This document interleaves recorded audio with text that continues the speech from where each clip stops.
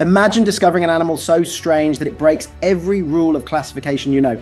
That is exactly what happened when paleontologists first encountered Toxodon fossils in South America. It had the body of a rhinoceros, the lifestyle of a hippopotamus, and teeth that curved in ways no living mammal possesses. For over 11 million years, these giants engineered entire grassland ecosystems, surviving ice ages and predators that would terrify any modern animal. Then suddenly they were gone.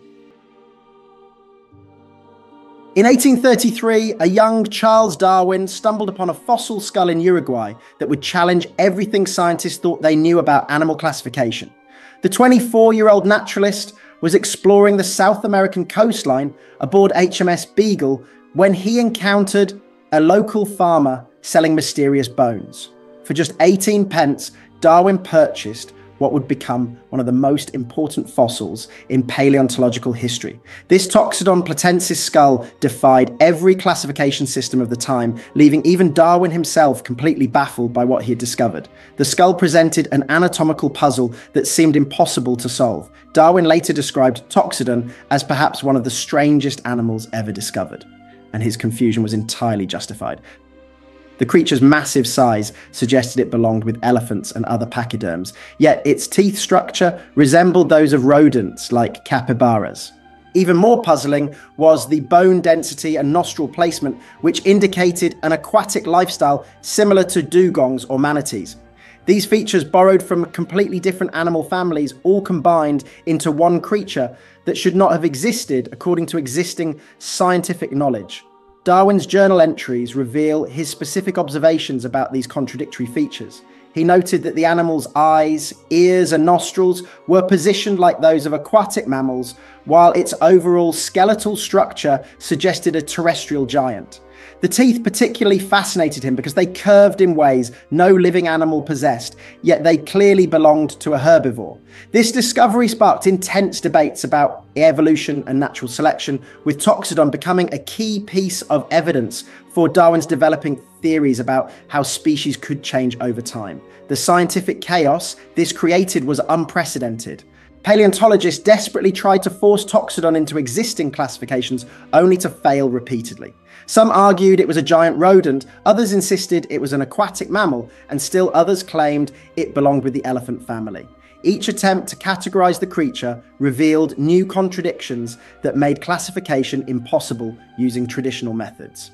Eventually, scientists realized that Toxodon belonged to an entirely unknown order of mammals called Notungulata, which existed nowhere else on Earth. This order represented over 150 described genera across 13 different families, proving that South America had evolved its own unique branch of large mammals, completely separate from anything in Europe or North America. Darwin's impossible animal had revealed an entire hidden chapter of mammalian evolution. Toxodon's body plan was so bizarre that it looked like nature had taken parts from 3 different animals and somehow made them work together. Standing nearly 6 feet tall, almost 1.8 meters, and stretching 10 feet long, the 3.05 meters, Toxodon combined the bulk of a rhinoceros, the semi-aquatic adaptations of a hippopotamus, and the massive limbs of an elephant. These seemingly incompatible features should have made Toxodon an evolutionary failure, yet somehow this chimera thrived for millions of years across South America's diverse landscapes. The rhinoceros-like features dominated Toxodon's appearance and function. Its massive barrel-shaped body could reach weights of up to 3,120 pounds, supported by a robust skeletal framework designed for processing enormous quantities of tough vegetation. The vertebrae were equipped with high apophyses that provided attachment points for the powerful muscles needed to support its massive head and neck. This thick-set build allowed Toxodon to push through dense vegetation and withstand the physical demands of constant grazing on abrasive plant material. The hippopotamus characteristics revealed themselves in Toxodon's semi-aquatic adaptations. The bone density suggested these animals spent significant time in water, likely using rivers and lakes as refuges from predators and heat. The placement of nostrils indicated an ability to breathe while partially submerged, similar to modern hippos. The short, vaguely hippopotamus-like head featured broad jaws perfectly suited for aquatic feeding behaviours, allowing Toxodon to exploit food sources both on land and in shallow water environments. The elephant-like adaptations appeared most clearly in Toxodon's limb structure and locomotion.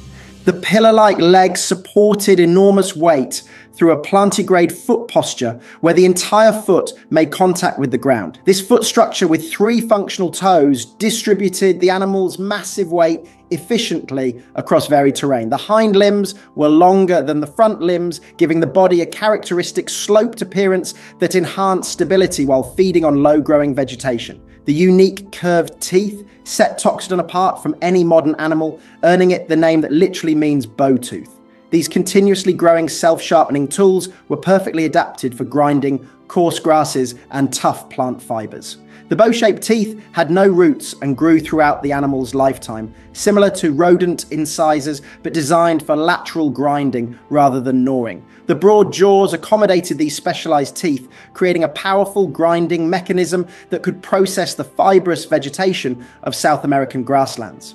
The molar teeth often exhibited enamel hyperplasia, suggesting that Toxodon faced periodic nutritional stress or seasonal food shortages. This dental evidence reveals the challenging conditions these animals endured while maintaining their massive size. The ever-growing nature of their teeth compensated for the constant wear from processing silica-rich grasses, ensuring they could continue feeding effectively throughout their lives. These contradictory features actually created the perfect South American herbivore, capable of exploiting ecological niches no other animal could fill. Toxodon could graze in open grasslands like a rhinoceros, retreat to water like a hippopotamus, and move across varied terrain like an elephant. This versatility allowed them to thrive in environments ranging from the Amazon rainforest to the Patagonian steppes. Toxodon's chimera-like body was not a biological mistake, but rather a masterpiece of evolutionary engineering, perfectly suited for the diverse landscapes of prehistoric South America. The combination of terrestrial power, aquatic refugee capability, and specialized feeding adaptations created an animal uniquely equipped for success in the continent's varied ecosystems.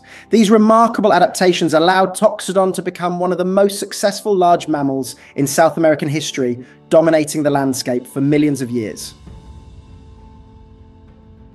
Toxodon did not just live in South America's grasslands, it created them, shaping entire landscapes through its daily activities. As landscape engineers, these massive herbivores transformed millions of acres, more than 445,000 hectares of terrain through their grazing patterns, creating the vast pampas that would define South America. This ecological dominance made Toxodon incredibly successful, but also created a dangerous dependency. The ecosystems they shaped became reliant on their presence. Toxodon's grazing habits prevented forests from encroaching on grasslands, maintaining open spaces that supported diverse communities of smaller animals. Their constant browse created a mosaic of vegetation types, from short grass prairies to scattered woodland patches. This habitat diversity provided nesting sites for ground birds, shelter for small mammals, and feeding areas for insects that form the foundation of complex food webs. Without Toxodon's continuous grazing pressure, these open landscapes would have gradually transformed into dense forests, eliminating the specialized grassland species that had evolved to thrive in these environments. The feeding efficiency of these giants was remarkable. Toxodon could process up to 300 pounds of vegetation daily with specialized gut bacteria that could break down the toughest plant fibers. Their digestive system functioned like a massive fermentation chamber, housing billions of microorganisms that converted cellulose into usable energy. This biological process allowed them to extract nutrition from grasses that other herbivores could not digest, giving them access to food sources unavailable to competitors. Their role in nutrient cycling was equally important. Toxodon spread seeds across vast distances and fertilized the landscape, essentially acting as biological bulldozers that maintained ecosystem balance. Their dung deposits created nutrient-rich patches that supported different plant communities, while their trampling activities disturbed soil and created microsites for seed germination. This constant movement and feeding behavior essentially redesigned the landscape on a continental scale. Their adaptation to different environments showcased remarkable dietary flexibility. In Amazon rainforest, they primarily browsed on leaves and soft shoots, while in the Chaco region, they adopted pure grazing behavior on tough grasses. This versatility allowed them to exploit different ecological niches across South America's diverse landscapes. However, this ecosystem engineering brought them into direct conflict with formidable predators who had evolved specifically to hunt these giants. Toxodon's success as landscape engineers made them keystone species whose presence was essential for maintaining the ecological balance of Ice Age South America, but their massive size and predictable behavior patterns made them the ultimate prize in the prehistoric food chain. The relationship between Toxodon and Smilodon represented one of the most dramatic predator-prey dynamics in prehistoric South America. Smilodon fatalis, the infamous saber-toothed cat, had evolved specifically to take down megafauna like Toxodon, creating an evolutionary arms race that lasted millions of years. Despite weighing nearly 4 times as much as their predators, Toxodon faced constant threat from these specialized killers who had perfected the art of hunting giants. Smilodon employed a sophisticated hunting strategy to target these massive herbivores. Their 7-inch, 17.8 centimeter canine teeth functioned like precision daggers, designed to deliver killing bites to the throat or belly of large prey. Rather than attempting to overpower Toxodon through brute force, these cats relied on stealth and surgical strikes. They avoided direct confrontation with Toxodon's dangerous defensive capabilities, instead targeting vulnerable areas where their specialized teeth could penetrate thick hide and reach vital organs. This hunting technique required incredible precision because a missed attack could prove fatal when facing an animal weighing nearly 2 tons. Fossil evidence reveals the intensity of these encounters. Toxodon fossils show healed bite marks, indicating that many individuals survived initial attacks from saber-toothed cats. These scars tell stories of desperate battles where massive herbivores fought for their lives against determined predators. Meanwhile, Smilodon fossils reveal specific adaptations for hunting large, thick-skinned prey. Their skull structure, muscle attachments, and jaw mechanics all point to evolutionary modifications designed for taking down giants like Toxodon. Toxodon possessed formidable defensive adaptations that made them challenging prey. Their thick hide could deflect claws and smaller teeth, while their powerful limbs were capable of crushing attacks from predators. Evidence suggests they may have employed herd behavior that provided protection through numbers, making it difficult for solitary hunters to isolate individual targets. When threatened, these giants could use their massive size and strength to devastating effect.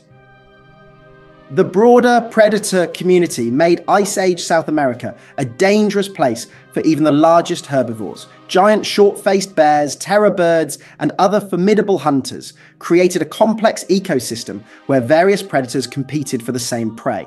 This multi-predator environment meant that Toxodon faced threats from multiple directions, requiring constant vigilance and adaptive strategies for survival. The evolutionary arms race between Toxodon and its predators had created a finely balanced ecosystem that had remained stable for millions of years.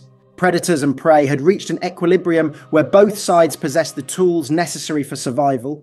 However, external forces were about to disrupt this ancient balance, setting the stage for catastrophic changes that would ultimately doom both predator and prey in South America's megafauna community.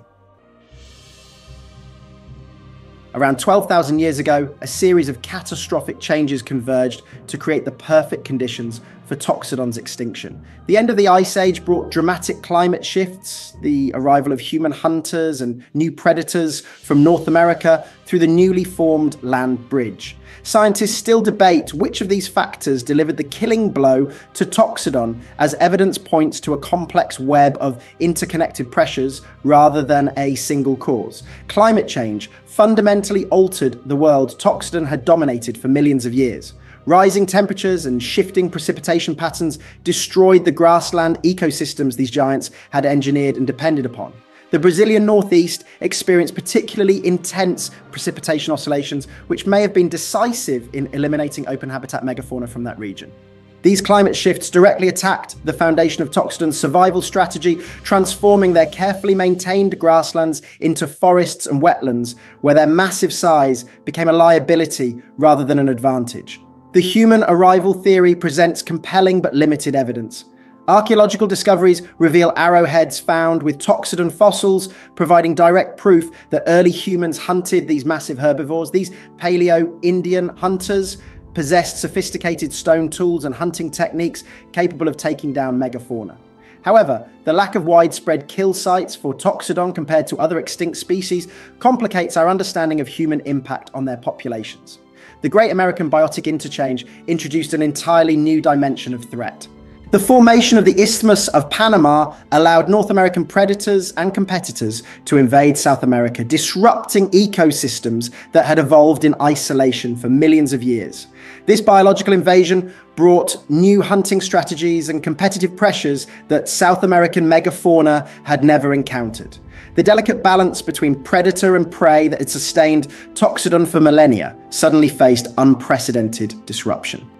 Disease presents another potential extinction factor. Pathogens carried by incoming species or humans could have introduced deadly illnesses to which South American megafauna had no immunity. Without previous exposure to these foreign diseases, Toxodon populations would have been completely vulnerable to epidemic outbreaks that could devastate entire herds. Recent research reveals that the extinction was not instantaneous, but rather a gradual collapse over several thousand years. Different regions experienced varying timelines of megafauna disappearance, suggesting that local conditions determined survival rates.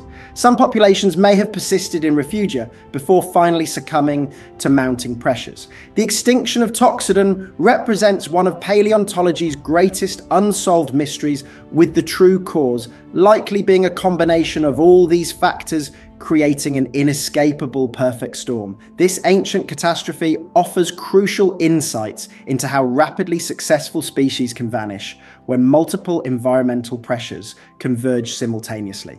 The story of Toxodon serves as a sobering warning about how quickly successful species can vanish when faced with rapid environmental changes. This massive herbivore dominated South America for millions of years, yet disappeared within a few thousand years when multiple pressures converged. Modern conservation efforts face similar challenges as climate change, habitat destruction, and human activities threaten countless species today. This ancient mystery continues reshaping our understanding of evolution, extinction, and the delicate balance maintaining Earth's ecosystems. Toxodon's story reveals how even the most successful creatures can succumb to environmental shifts they cannot adapt to quickly enough. Somewhere in South America's fossil-rich sediments, more Toxodon secrets await discovery.